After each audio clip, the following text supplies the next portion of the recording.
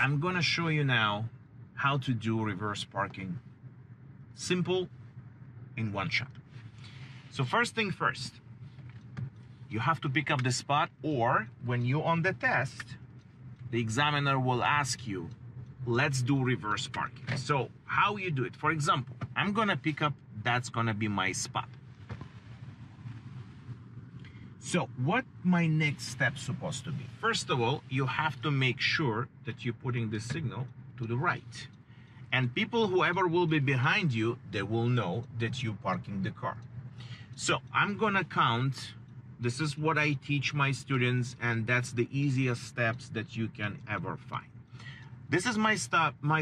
I'm gonna count from my spot 3, include mine. So this is gonna be the 1, this is gonna be the second one, and this is gonna be the third one.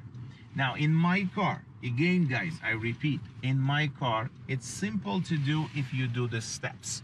So as you can see, I usually say to my guys, to my students, that look at the line.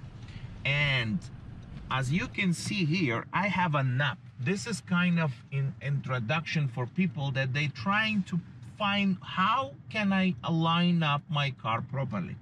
So this is the line, and as you can see me, I am moving forward towards to see that my knob of the door lining up with the line. If it's there, the next step, what I have to do, I will put the reversal to turn the wheel, on which side we need to turn the steering wheel. So remember one thing, it always works like that. If the spot is on the right, you're turning one full turn to the right. If the spot will be on the left side, that's where you're turning the wheel.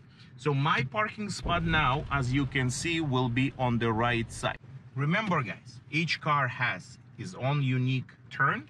My car turns one turn, I'm locking. In any car, if you wanna do reverse parking properly, you turn until the wheel locks. Now, what's the meaning of locking? There is no more room to turn. So, I'm gonna back up now. I have to make sure that the area is clear.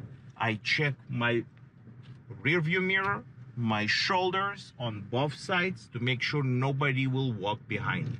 After I release the brake, I'm start looking, and where I'm looking, guys, rear view mirror and the side mirrors. If I'm gonna look over my shoulder, I will not see anything. So I'm continue to move back. I am looking on both sides, and I wanna see that I am reaching the spot. So now I'm gonna stop. As you can see, there is a car approaching, and on the test specifically, you wanna make sure that they're gone, they are not gonna be moving. As you can see in the mirrors, that there is a very nice visible small mirrors that I'm using to make sure that I am going in. So as you can see in my mirrors, and I'm gonna put on description in the future when I'm gonna do more videos, what's the best way to see the lines. And my blind spot, it's called the blind spot mirrors on both sides, showing me that I'm going in.